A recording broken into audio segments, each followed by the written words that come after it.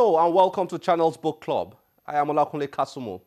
For many years, Port Harcourt-based Rainbow Book Club has been advocating for an improved reading culture in Nigeria. And part of that effort has been the organization of Book of the Month events. The club's author for the month of February 2017 just happens to be the author of the book titled They Call Me Mama. She is Her Excellency Mrs. Dolapo Osinbajo, the wife of Nigeria's Vice President, Professor Yemi Osinbajo. Back then, Mrs. Osinbajo was a lawyer, mother, and wife of the then Attorney General of Lagos State, who simply wanted to help the helpless. Little did she know that some years down the line, she will be thrust into a more national platform as Nigeria's second lady. Together with Coco Kalango, founder of Rainbow Book Club, and Her Excellency Mrs. Dolapo Osinbajo, we review They Call Me Mama, a 175-page coffee table diary of intriguing street experiences. Enjoy it. Your Excellency, thank you for hosting us. And well done. They Call Me Mama. I thoroughly enjoyed reading it. I think the first impression I had was it brought to my attention the fact that there are so many needy young people in Nigeria, and we just drive past them every single day, so many of us, and I was impressed by the story, the entire idea of paying attention to young people in our society who have various needs and so on. But I'm going to allow you to talk a lot about that as we go on. But let's start generally. What was your experience like putting this together, and what inspired you to put it together? It was an experience of many years, and I just felt such a compulsion over a period of 2 weeks or so, and I almost couldn't sleep, couldn't eat. I just kept writing, and everything was written at that time. So it was more of a burden in your heart? Burden to put it into writing. But the writing I did in 2003, and the book wasn't printed till about 10 years later. Okay, but I mean, there's so many people out there who might not have an idea of what's in. Let's do a general overview. But I'm going to ask Mrs. Kalango to do that. A general overview of what They Call Me Mama is all about. And then I've got a question for you along that line. Okay, thank you, Kunle. Thank you, Your Excellency. They Call Me Mama, I believe, is entries in the author's diary from a work she had been doing with area boys, as we call them in Lagos.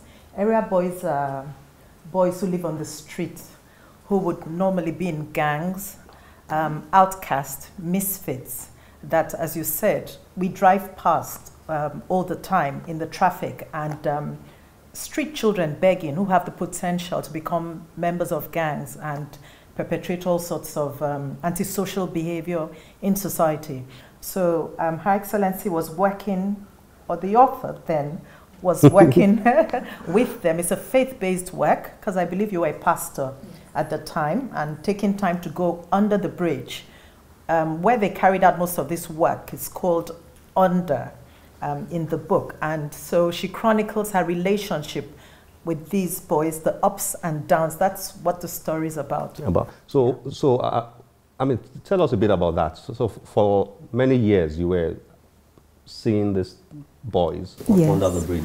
Yes, I visited them at least once a week, sometimes during the week as well. I saw them almost every day because they were on my route to dropping off my children in school. And at some point, I started dropping off tea every morning, and they had to catch my car to put the tea and back in the car every afternoon after school hours, so that they would get tea the following day.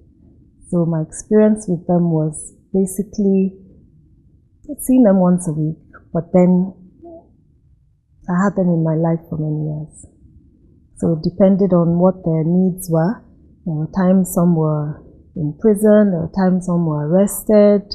So it just depended on what their needs were. But what is I mean, what led you to do that? Were you just driving one day and you saw them, and then you decided, let me start attending to these boys? Because a lot of us do that every day. We drive past these boys every day. For you, what made you stop? For me, it was more of an inspirational burden. And as you said, it's as a result of my faith. And we had like outreaches in our church. And once we happened upon them, I just knew that I had to stay with them, that I wasn't going to just give them a meal, maybe at Christmas or just a one shot. I knew I had to spend quality time if I wanted to make a difference. And I really did feel compelled, like I was compelled. For many years? How long? How many years? Probably about 10 years, or a little more than 10 years. From then on, yes. Your book was published in 2014. Yes. So we're talking about 18 years ago. Yes. Yes. Okay, now I have to ask you this. Of course, you never thought your husband would become vice president. No. Then he was Attorney General, yes, correct? I was under the bridge when my husband was Attorney General, yes.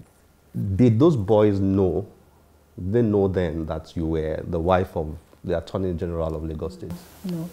No. They just knew I was Mama. And that's all they knew. You didn't tell, you didn't hint? Nothing? It wasn't important. Wow. Did they ever find out? I'm curious to know. Did they ever find out? Yes, they did find out. And that was a very incredible day. There was something done in my husband's honor after he left the Lagos State government, after he stopped being Attorney General. There was a book, I believe, was published, essays in his honor. And they must have seen a newspaper that had pictures of the function and had a lot of notable lawyers, and that is when they realized who I was. So I arrived under the bridge, and they all were huddled way back. They didn't come forth as usual. They were acting very strange, and they were all huddled over the newspaper. So of course I insisted that what's going on, and they brought it to me. So I had to literally come out of the closet and say that that's who I am. So they were very wary. And I said, but it's still me now, it's still Mama, have I changed? So it was difficult for them. Curious to know how the relationship was after that. Did things go back to normal? Yes, they did, eventually. It was just a few weeks of uncertainty, especially among the ones that are more retiring. What was it like? You will park your car, get down. Yes, walk under the bridge. Most times I didn't drive, except during the week. Then I would. My car was the safest car in Lagos. You couldn't steal it. You couldn't steal that car. They would probably drag you down, and your life wouldn't be worth living. Most times I would go with a couple of people from church, so someone else would drive, and would get down, would always take tea. So they'd gather around and have their tea first, and then once they're done with their tea, we would have a chat with them, encourage them, and then of course questions and who's been naughty during the week and who's missing and who needs more counsel. And that went on for 10 years. Yes, we had a lot of them go back home, and a lot of them go into trades, one trade or the other. That was a faster way to get them to stay at home than just saying go back home. Because for a lot of them, the reasons they left home were still waiting. So if they did go back home, the same things that kicked them out would do the same thing again. So we had a lot of disappointments. But eventually, getting into a trade seemed the faster route. So we leaned towards that. There are millions yes. of young people like that all over Nigeria. How do you feel about that? Particularly now that you are in a place where you have the privilege of seeing more. You can see the bigger picture you know, of Nigeria. You can see millions of young people like that. So what are your thoughts? I have mixed thoughts because I know what they need, and what they need is love, because all I took under the bridge was love. All I really had to give was love. The food, a lot of people would have taken food, could have taken food, but what really made the difference to them was the love. And it's very difficult for me when I see people that I cannot reach out to them because of where I am now. So I do have mixed feelings. There's some of them I wish I could go looking for now, but it's just harder, it's just difficult. How can I go to their haunts now with all of the cloud of protocols around you? Yes, so that's very difficult. I wish I could.